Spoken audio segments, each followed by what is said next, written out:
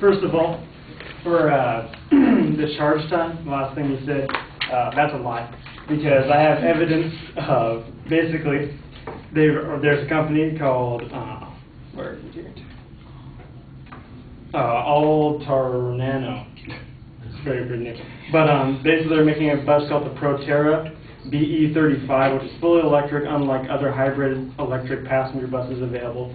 And it showcases that the company calls a first-of-a-kind fast charge system enabled by the company's use of nanotechnology-based lithium batteries.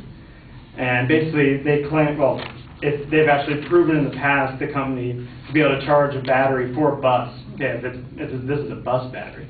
They can charge a battery in under 10 minutes. So, and that's right now. So in a couple of years, if they can charge a bus battery in 10 minutes, that means they can charge a car battery much faster. And in a couple of years, they'll be much faster. And as for, Sharon mentioned that the cops wouldn't have a fast enough car to chase down somebody, if they were in a car. First of all, most likely the person running would be in an electric car, and if the electric car can't go fast, then they don't need a much faster electric car. So right now they make the Tesla, which is basically goes 130 miles an hour, and it can go 150 miles on one charge.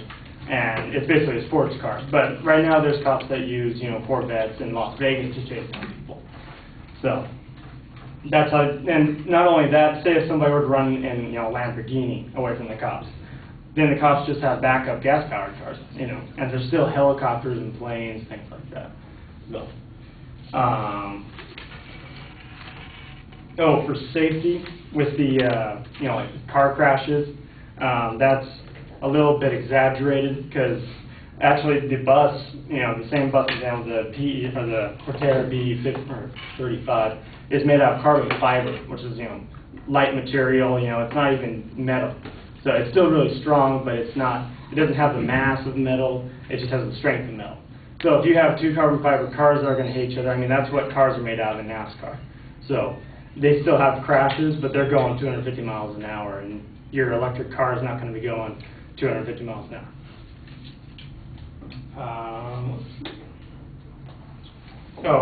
As for coal-fired power plants, yes, that's the reality now.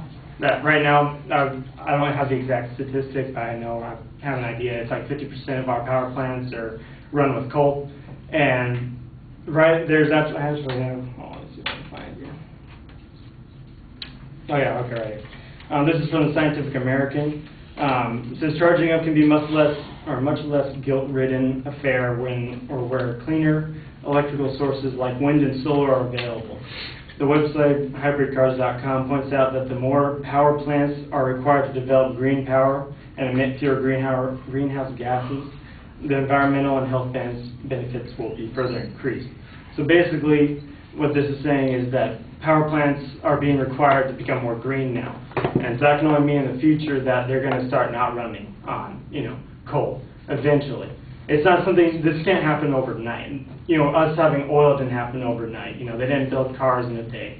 So everything takes time.